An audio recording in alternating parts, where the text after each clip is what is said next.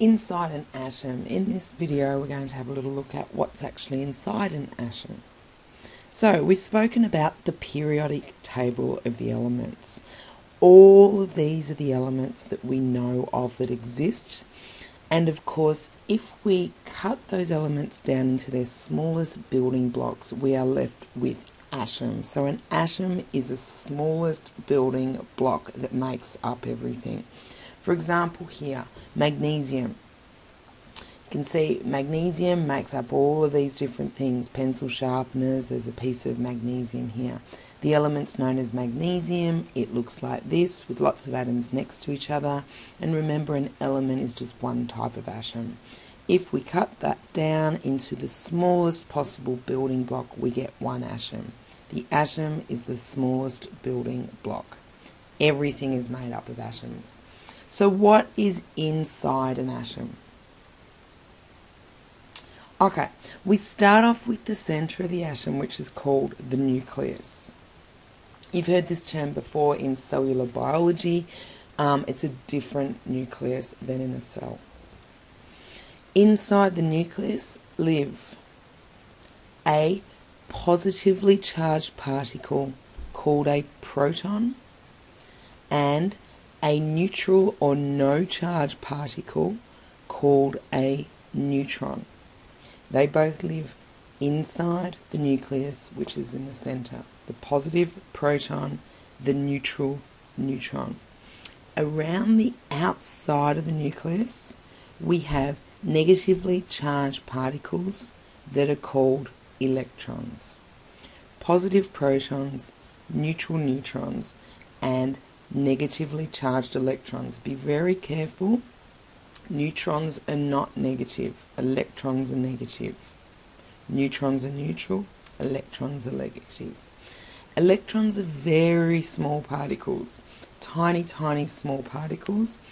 Whereas protons and neutrons are a little bit bigger. But there's a great analogy that they give, that if you were in Melbourne at the MCG and you placed a tennis ball in the centre of the MCG, that would be the equivalent of the size of the entire nucleus, and specks of dust sitting on the seats around the outside would be proportional to the size of an electron. So electrons are very, very, very small, and so are protons and neutrons really.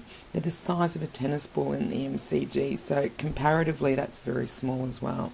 So when you think about it, an atom is made up mostly of empty space.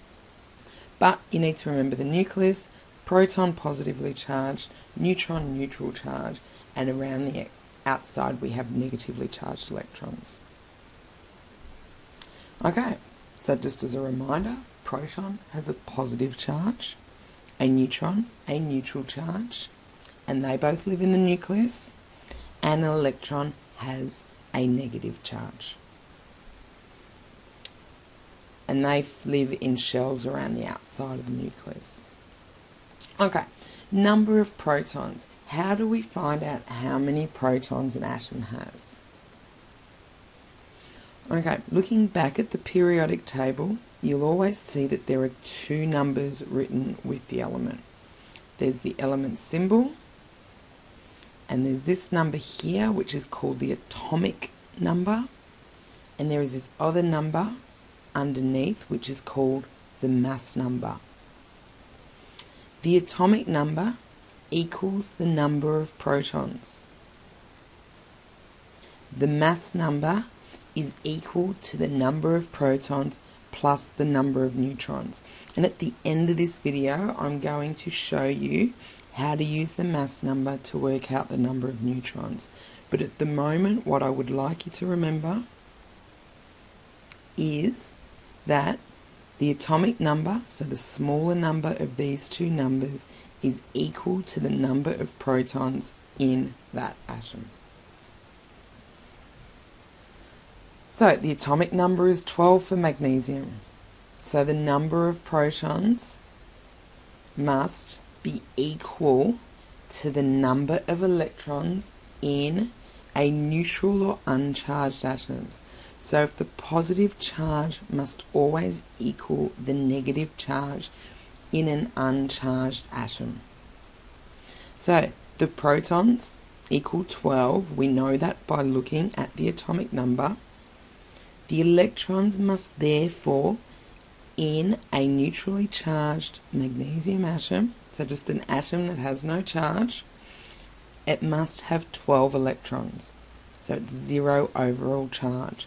So you can remember that in any element that you see on the periodic table, or any atom that is uncharged, the number of protons will always be the same as the number of electrons, and we find out the number of protons by looking at the atomic number.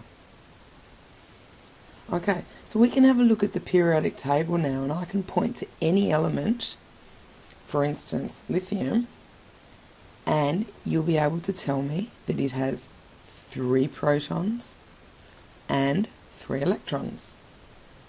If I look at carbon, it has 6 protons and it will have 6 electrons in an uncharged atom. Let's have a look at a harder one.